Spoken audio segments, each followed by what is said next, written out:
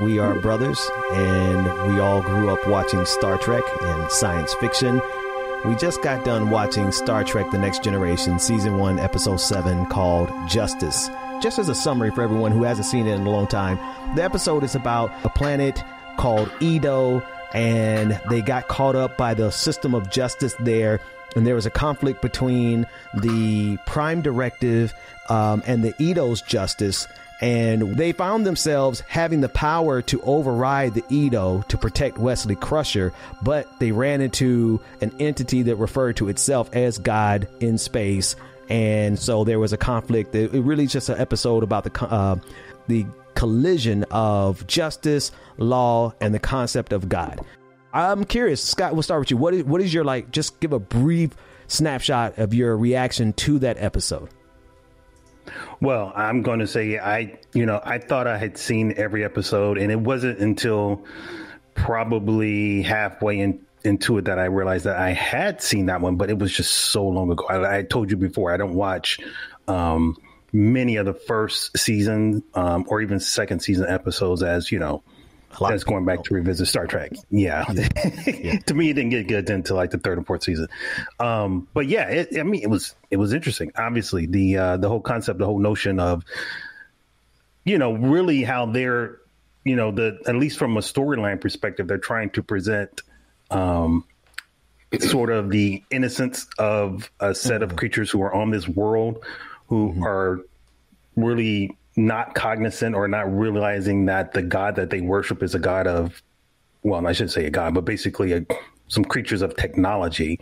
Right. But yet they're being, they're worshiping it as a God. And then they have their laws that they have based around that concept or that notion of making sure that they please that God. And just the whole, there's a lot in that show. I think you had mentioned somebody had said that it was not necessarily one of the higher rated shows, and I could see that.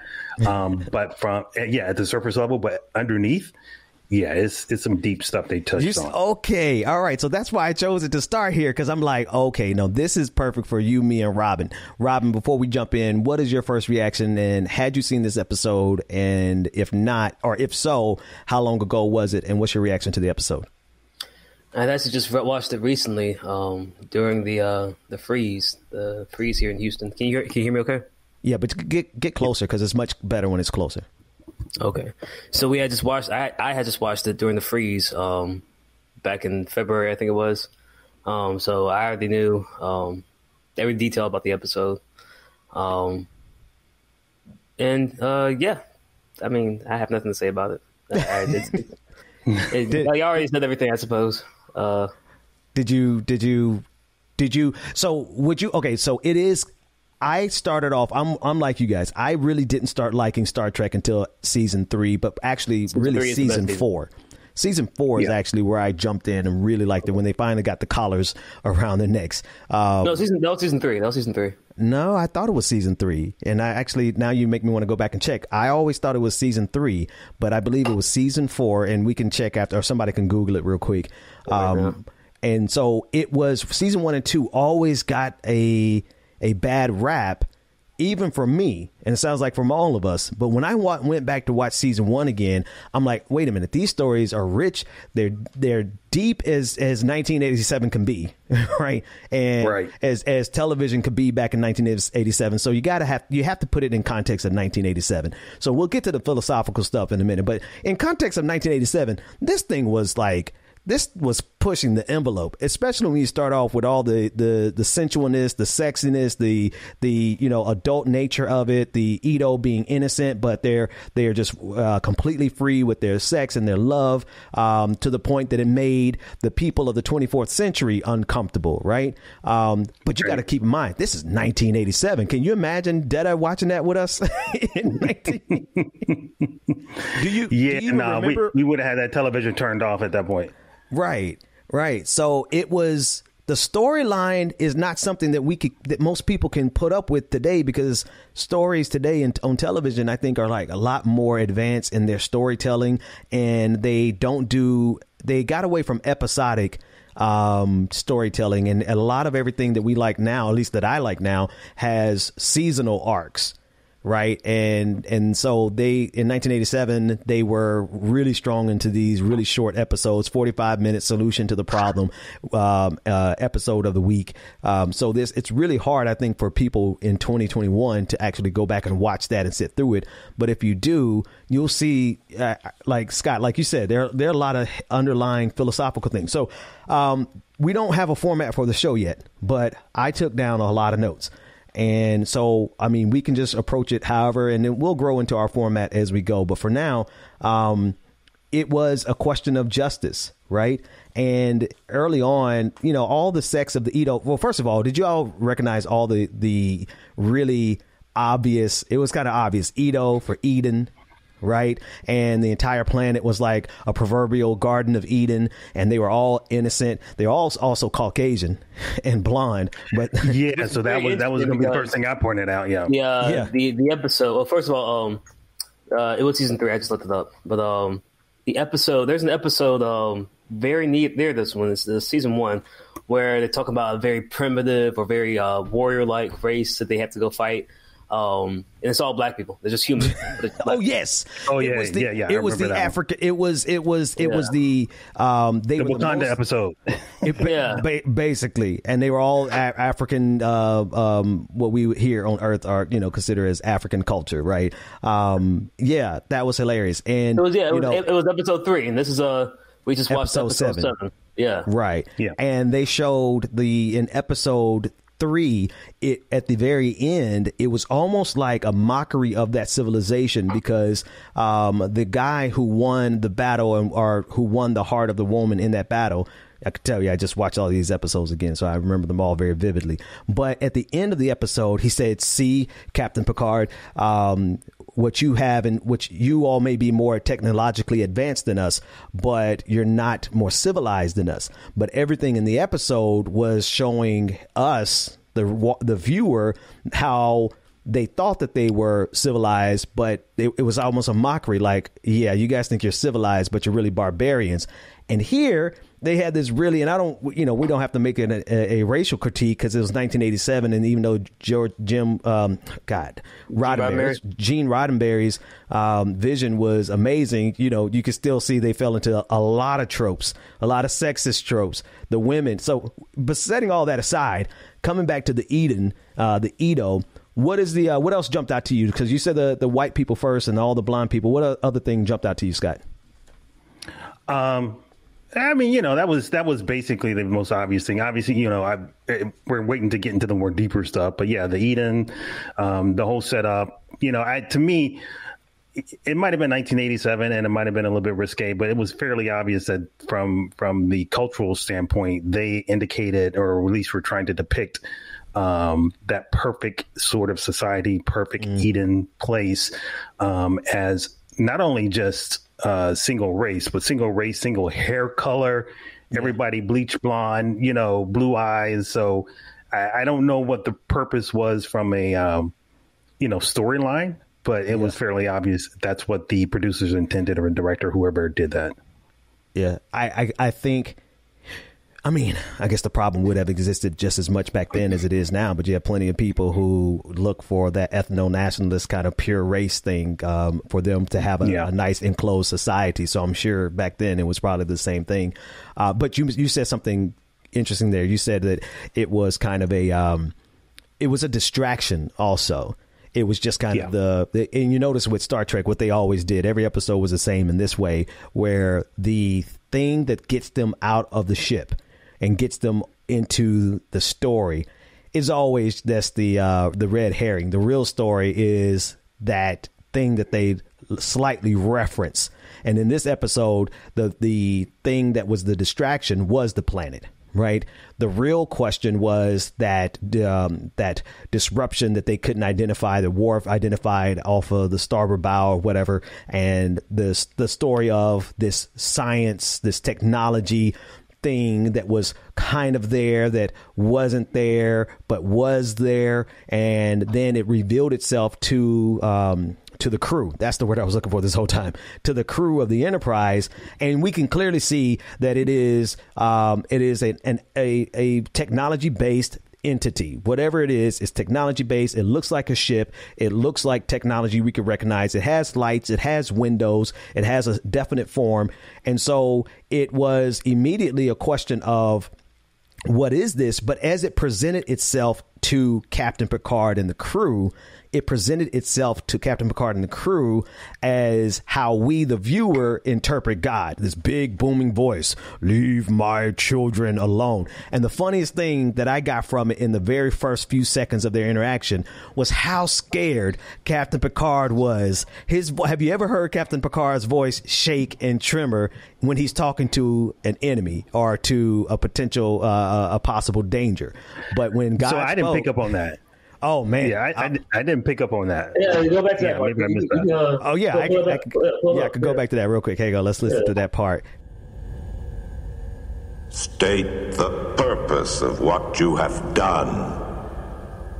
I'm Captain Picard, commanding this Federation starship. Yeah. Captain Picard was shook. Have you ever seen Captain Picard that afraid? It's season 1, man. Leave him alone. It's season 1. He was still developing the character. What do you mean? Patrick Stewart is the consummate professional. He knew what he was doing. How else do you expect? No. I was talking about the actor Patrick Stewart. Yeah, and the reason I'm saying that, he obviously was the consummate actor at that point in time. So he acted what I feel like was probably appropriate from the level of writing and material he had been given up until that point. The writers of the show had not given enough information to give that depth of character to Patrick Stewart at that point, I don't think.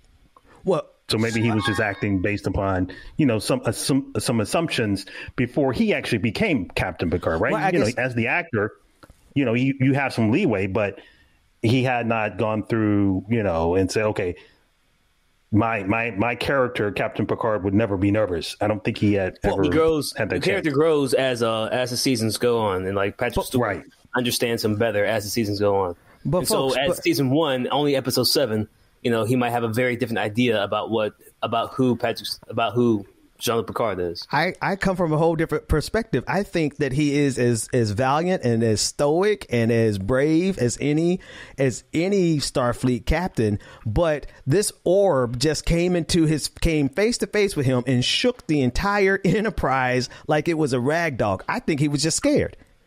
I don't. Yeah. Perhaps. Yeah. He was scared. Yeah, he was scared. But would Patrick Stewart from season 4, if he can go back in time and play him again in season 1, that same episode, would he have done the same, timidness?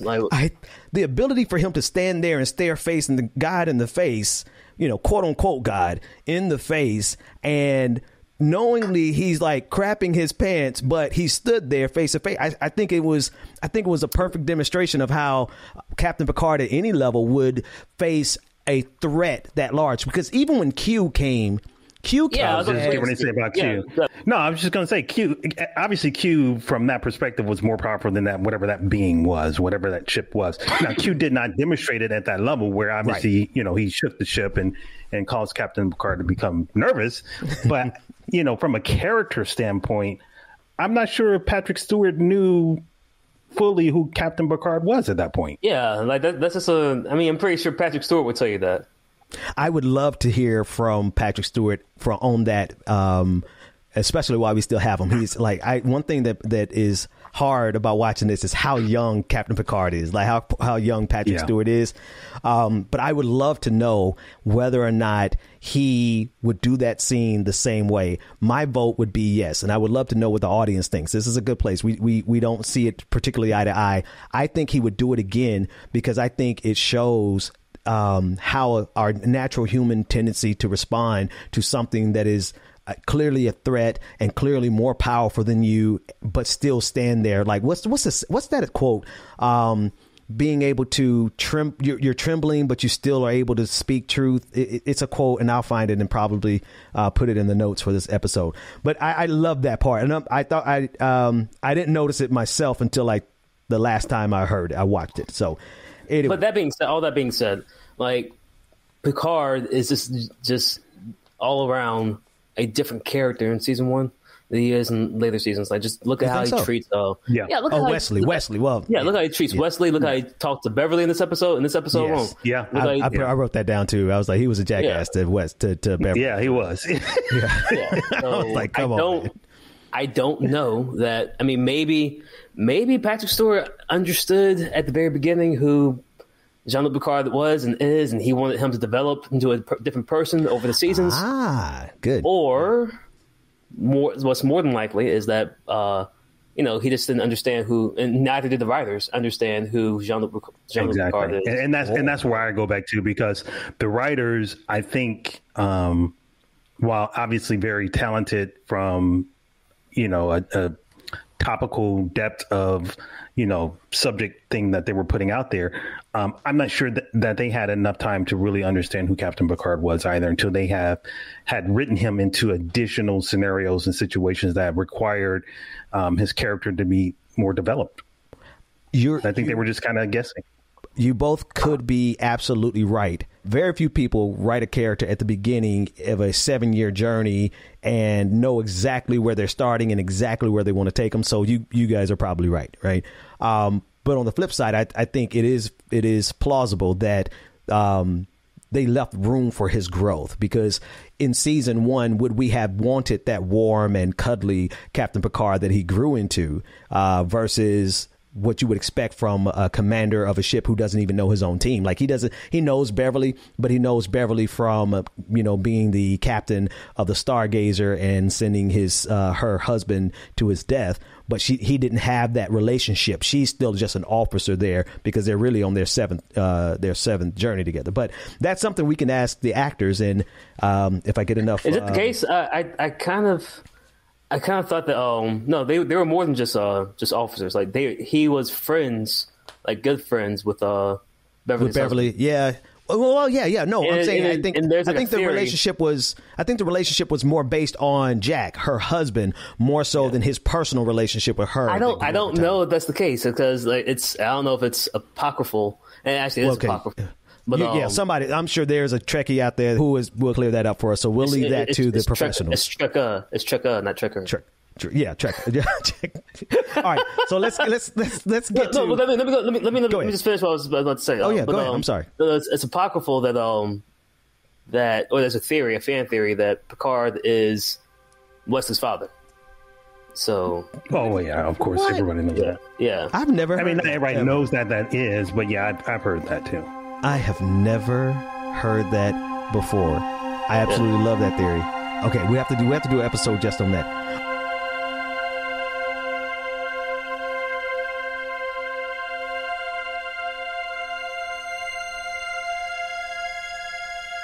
All right, so let's get to some of the meat of it. So there's two real themes here that are the real story. Laws that are absolute, and actually inside of that, laws that are absolute, underneath it, you also have laws from your system. How do you abide by your own laws? Right? They were really good to frame this. The writers were really good to frame this, where it's not really a question of if the Enterprise is going to be judged by the Edo's law, but will this quote unquote God judge them by their own laws? And then they got put into the situation where they were going to have to break their own laws. So on the one side, you have the real question of law and justice. And then on the back end, the kind of fun thing that I like to think about is, like you said, Scott, that this is clearly, from the Edo's perspective, it's God, but from our perspective, at best, it's a God, it's a scientifically advanced. I think Data said it. Any civilization that is sufficiently advanced will appear as gods.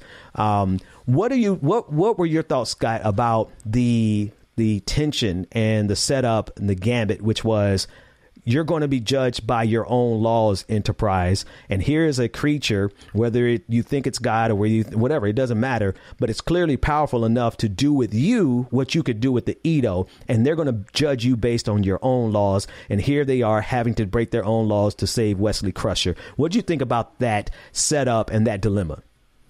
No, I mean, it was genius, right? Because honestly, anybody could write a scenario or come up with a scenario where the Enterprise just overpowers and does what they want.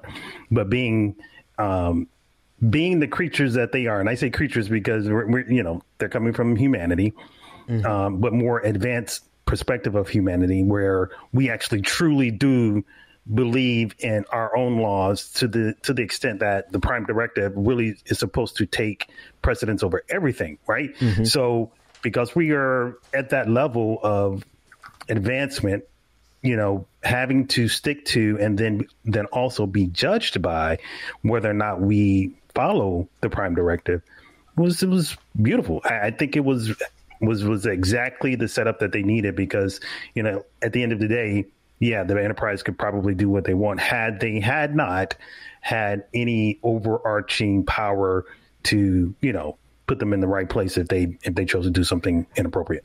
That is a great nod to I don't know if you meant to do it, but Thomas Hobbes in the Leviathan, where you have to have where is man versus man, gladiator versus gladiator, but without an overarching. This is literally the word he used, the overarching authority to which everyone. So all of a sudden, the captain, the team, and the crew of the Enterprise, they were brought to the same level as the Edo, right? Yep. And so what do you do in that kind of position? Robin, you were about to jump in there. Yeah, weren't they violating the Prime Directive just by being there? Exactly. Well, I was going to say the same thing, because they were not supposed to necessarily, again, first season, and maybe, although Prime Directive technically was in the original series, the original series, but still, because first season, they weren't a warp. They weren't a warped civilization, so they weren't supposed to be there in the first place. Enterprise, right? It's also kind of an Enterprise as well with Scott Bakula. Yeah, but okay. Yeah, so I'm talking about from a writing perspective, right? Okay. Yeah, I'm talking about from a writing perspective, like back in 1987. Yeah, they had actually, they had explored and already understood the Prime Directive. But yeah, from that perspective, they should not have been there because that. We're assuming they were not a warp-driven society. Yeah. I don't know, warp-capable society. So if they were. Then being there was fine. If they were not, obviously that violates the Prime Directive. So do we have to assume, and because to me, Robin, I'm with you. That's one of the things I wrote down, that this is clearly a violation itself because they're not a sufficiently advanced enough civilization in the way that they carry themselves. But I guess that kind of suggests we're precluding the possibility of a warp civilization, a warp capable civilization of still having that kind of deference and quote unquote innocence, deference to a quote unquote God. And I still do the air quotes for innocence. And so we're making that judgment. But I think the assumption that definitely you and me, Robin, are going under is if they were a warp capable civilization, then they would have solved all these problems already. And they wouldn't have had this conflict in the first place. I wasn't actually just thinking I wasn't thinking of that in per se. I was just, as you were talking, I was thought to myself, well, they might actually be a warp capable civilization. Like that God is God over that star cluster. So perhaps they have a whole entire civilization going on that we're unaware of, and they're just differential to their God because their God has allowed them to be as successful as they are. Okay, so let's take it. Let's assume that the writers are consistent and there is a warp capable civilization there that we are unaware of. And so now you have this gambit where the Prime Directive is obviously they're conflicted within themselves, whether or not the crew of the Enterprise is going to violate their own Prime Directive. And the Prime Directive comes up against these absolute laws. And part of me thinks it's like a kind of a political philosophy kind of conversation that the writers were trying to have about the possibility of a civilization that has absolute laws. And if you have absolute laws, then you can have absolute peace. Well, any thoughts on that? On the Edo's laws, let's take the Federation's laws out of it. Let's just look at the Edo's law. Is there, obviously to us it seems ridiculous, but to the writers they made it seem like it's plausible that if you can have a civilization of peace if you have a civilization of absolute laws. And one of the main character from Edo said, "Why would anyone risk death?" And that's why we have peace. What were your thoughts on that? Okay, so now that you all have mentioned that they were all blonde hair and blue eyes, maybe the writers were actually trying to dig deeper into saying that, hey, these are all blonde hair, blue eyed, very easily following the law fascists. Right? So perhaps, there's a civilization of fascists, of the ultimate fascist utopia. Yeah. That's exactly. I wasn't thinking about that, but when you say it like that, and if you don't mind getting a little closer to your microphone, Rob, when you put it like that, yeah, like that's the Aryan Nation dream, right? The Aryan Nation dream, these laws of absolutes, but the only difference is they were welcoming to outsiders, right? So that's the kind of the chimera there. That's the wild card. But I mean, but so long as they weren't staying there, right? I mean, yeah, there's a lot in this episode. So you're saying, Robin, it's very possible they're saying that this works. I don't think the writers were trying to make a statement of how this could work. I think that they were trying to set up a what is it? I don't have the English words or the literary words for it, but they're trying to set up a plot device here with this particular character, the Edo, where they're all the same race. They're all the same color. They're all the same. They're all physically fit, right? That they made a big deal about that. All of them are physically fit. All of them are physically beautiful, and they have this wonderfully perfect world. But it comes with absolutes. Okay, setting aside the Edo, I still want to know, Scott or Robin, what you think about laws of absolutes, because that was the main part of the conversation of the episode. Is can justice ever come from absolutes? Even if it can't, what of the fruits that it could produce, because it produced this civilization, the Edo? I think it was beautiful. Only a Sith deals in absolutes. All right, so we have two different opinions on this. All right, Scott, why is it beautiful? No, I mean, in concept, obviously the whole notion is ridiculous, right? But ideally, if the only punishment is death, then everybody around there was running around very happy. I think most folks would not necessarily be happy. They'd be worried about, stepping on the wrong thing and being killed, right? I don't think there would be happiness at that level. However, it would obviously be a very effective deterrent, more so than, the plethora of punishments and laws, from, a slap on the hand to our own death penalty that we have right now. And I say it's beautiful because the notion of there being a group of people, a group of whatever, who really have that idea of just only punishment is death. I think it's a beautiful sort of, like you said, being a plot device, because, it's ridiculous, but yet it seems to be very effective. Yeah. Robin. Yeah, like I was saying, only a Sith deals in absolutes. So, I mean, I was just saying that to be funny, but it's perfect. Yeah. But that being said, like, that's not to delve into that statement of that statement itself is an absolute statement, but I know, right?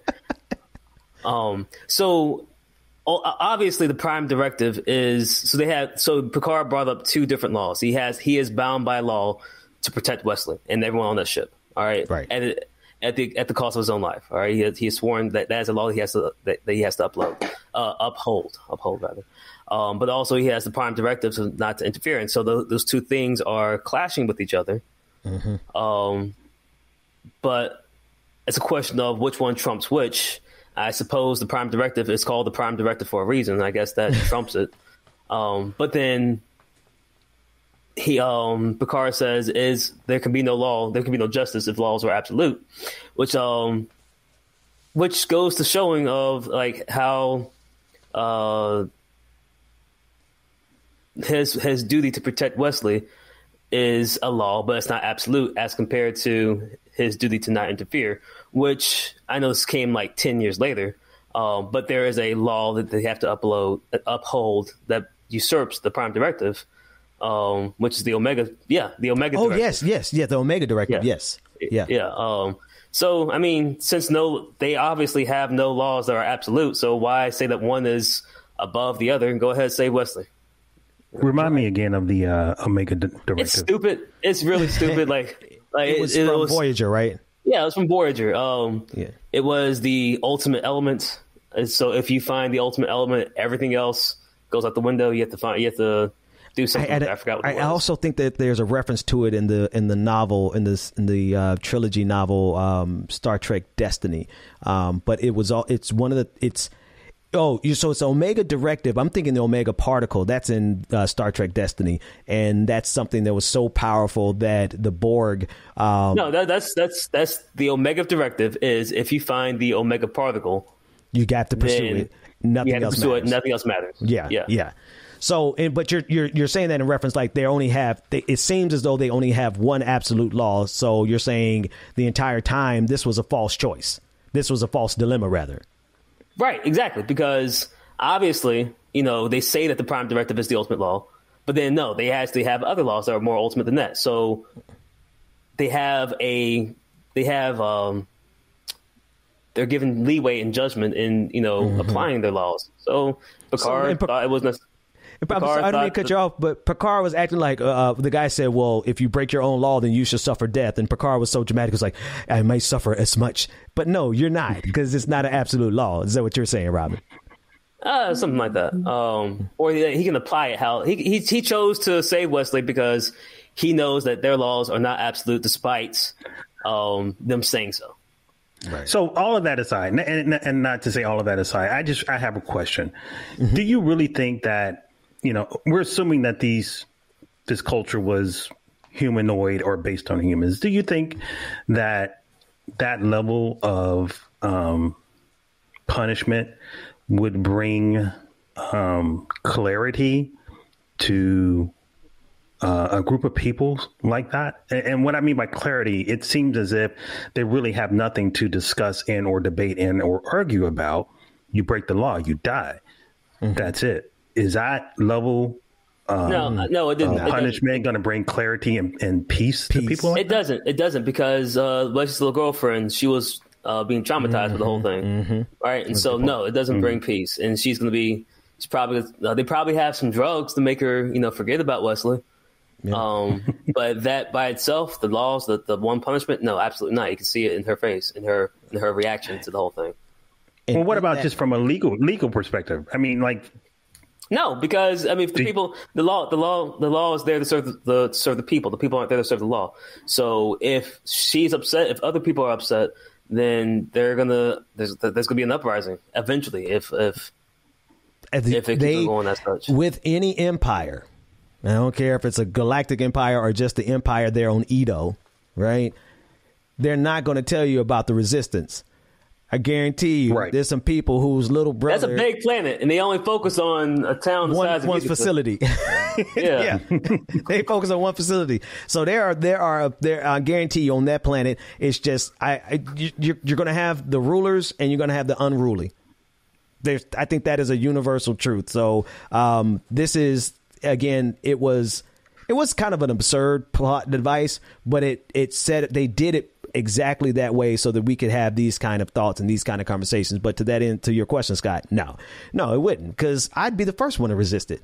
All of us on this call, if people listening to this, we'd be the first ones. Hell, I mean, Captain Picard, he resisted it right there in that moment, and so did Worf and Tasha Yar. So and so did those children to a certain extent. So did the children.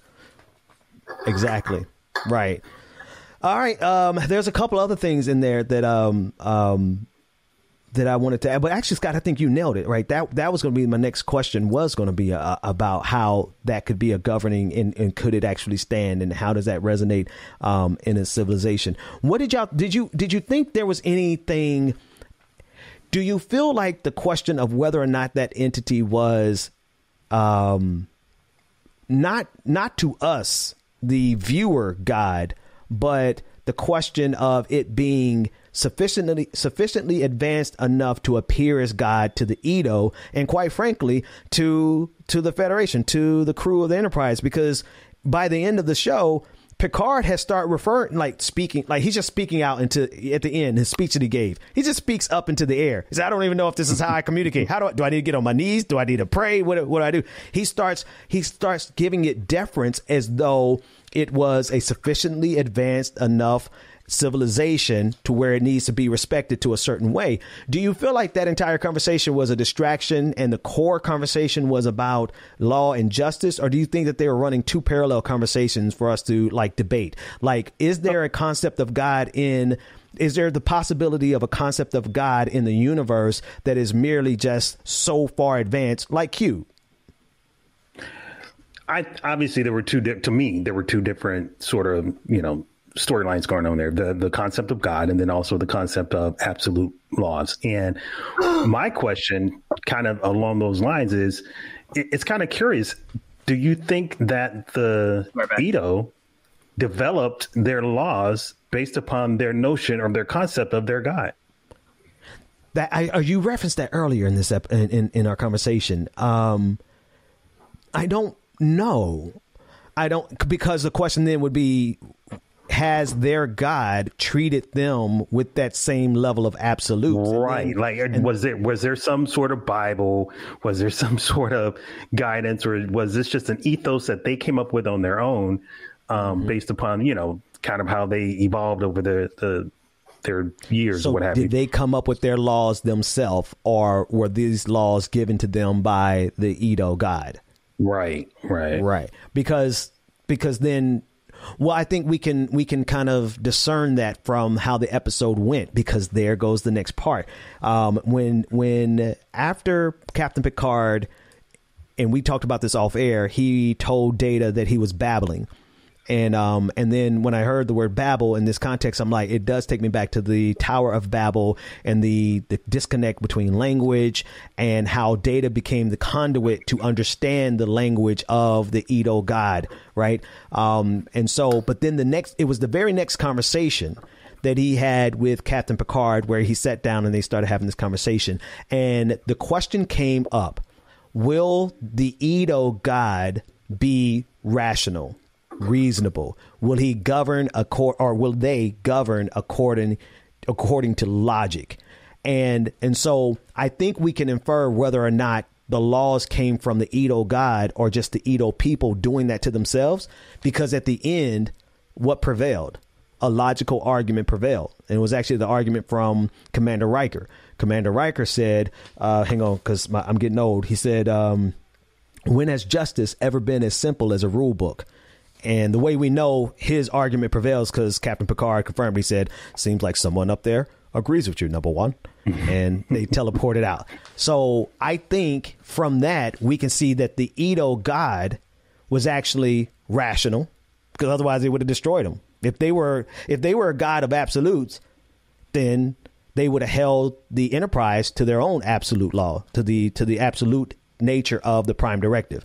That would be my. So what they did not explore, though, after that is what impact did that leave on the Edo, right? Because their god let the guy, let them leave. There was no punishment for them. So does this now change the Edo and how they think? I feel like there was an episode later on, or maybe it was a book that showed that they went into war after that. I'm not sure. Maybe I'm mistaken. I might be mistaken. Hold on. See, there are too many. Listen, and to everyone who's like an actual Trekkie, like I'm a Trekkie, and I know a lot, but there are people who know the canon, like some of us know the Bible. So to all of you, we're not real Trekkies. That's Trekkies, right? We have seen. I've seen everything but DS9. I haven't seen but 2 seasons of DS9. And I'm going to watch it, Robin. I saw the reaction on your face. Yeah, I know. I haven't seen all of mine, though, Robin. I've seen all of Voyager. I've seen all of Enterprise. I've seen all of, obviously, TNG. But I think I maybe have watched 2 seasons, maybe 3 seasons of okay. So we need to like just cut TNG right now and just start from the beginning of DS9 because that is the best series, period. Everybody's telling me that.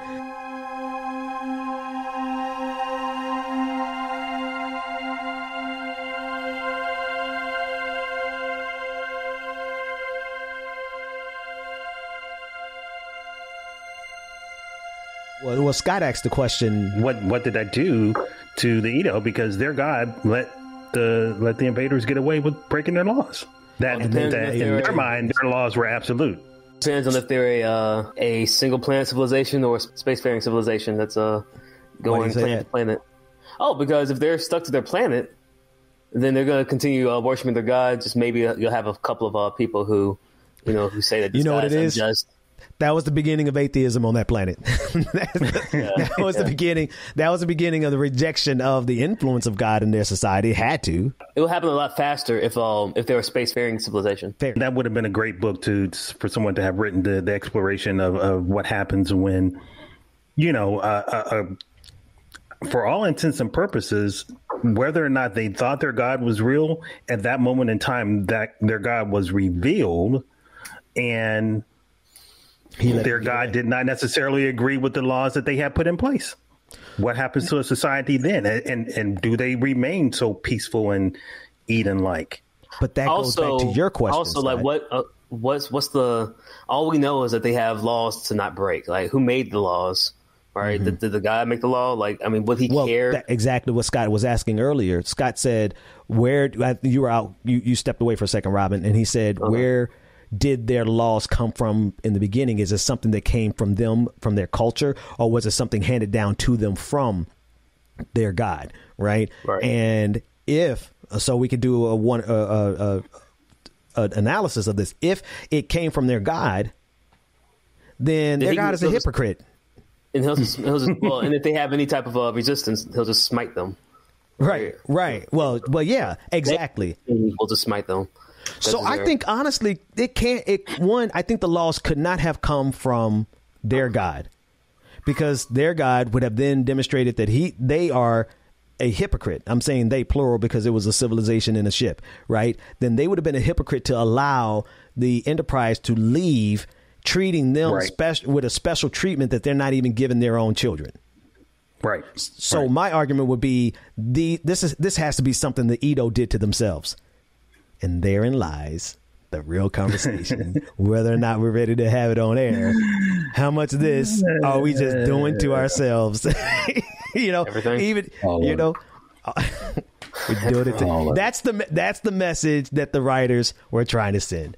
The real message underneath this is, whatever your concept, this is my take, and then we can close it out here because this will be hour 2. We watched it, and then now we're at 45 minutes, or hour and a half.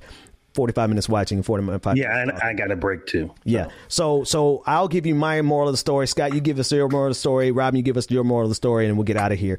My moral of the story is the writers on this episode wanted to communicate it to us very clearly that the punishments that we are giving ourselves on this planet here, Earth, is our own doing, and we get to choose our system of justice. And the core message is that justice has never been as simple as a rule book, and that rule book can be your Constitution. That rule book can be your Bible or your holy book. And they're also saying no matter what is out there that is not even explainable by the 24th century Federation, it must be based on, well, the argument in this episode is that it's very likely that it could be based on science, and technology. And if it's based on science and technology, that it is a logical entity. Therein the question, right? The argument that was made at the end that helped them get free. I think that's what the writers were trying to tell us. And for this to be one of the most unpopular episodes, I think it was absolutely brilliant. That's all I got. Scott.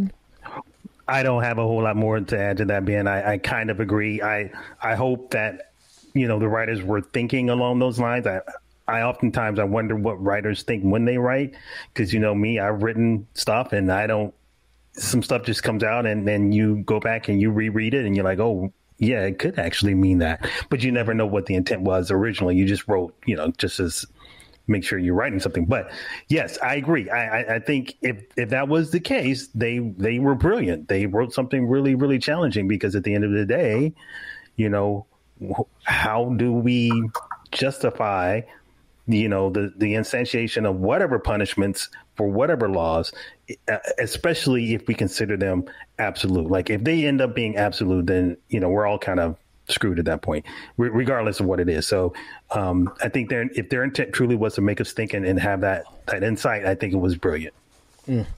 Robin. I guess the moral of the story is that according to Star Trek, a fascist Aryan nation would be a utopia, as compared to a fascist black nation would be civilized and barbaric. So, yeah. There we go. I'm not in a joking mood today. Maybe I can break some. That was good, Rob. That was good. No, that's the perfect balance for the show. I want to leave the audience with my favorite scene. And next week when we do this, you guys can decide between yourselves which episode is your favorite, and you want us, because I appreciate you guys. Y'all let me pick this one. So whatever episode of Star Trek or anything, because I don't think we have to limit it to Star Trek, but we'll figure that out. bring it to us and we'll watch it next Saturday or whatever day, and we'll do the same thing. I want to leave the audience with my favorite scene when Captain Picard was again scared out of his communicator. This thing out there was so powerful that he had to take off his communicator and tell them to get her out of their ship before their god destroyed them. And at the end, Counselor Troy said something I think is brilliant. We'll leave you with that, and then we'll see you. What happened? But hurry. It's still coming towards us. Transporter chief to captain. One to beam down to away team location. Hurry! Engage! Transporter room! Urgent, engage!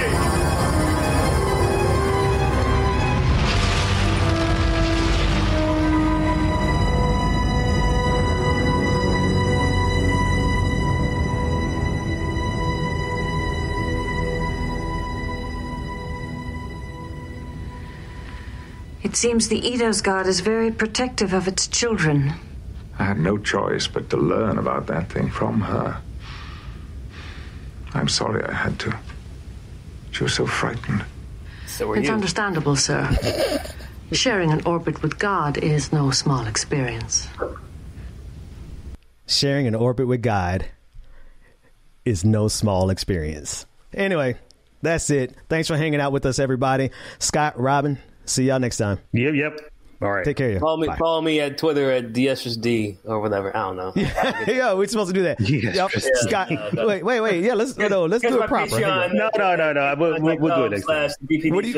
What are you promoting? This might be a really popular episode. You never know. What are you promoting, Scott? Yeah, that's true. At Scott Dixon Books. All of the social media. At Scott Dixon Books. What book? Yeah, what is the name of the book? Oh, yeah, I did write a book. Send me a link. Hang on. Yeah. Do I have it? www.scottdixonbooks.com at Scott Dixon Books. Hang on the screen. It's a middle grade book, but it's good for everybody. Trust me. What's the name of your book, Scott?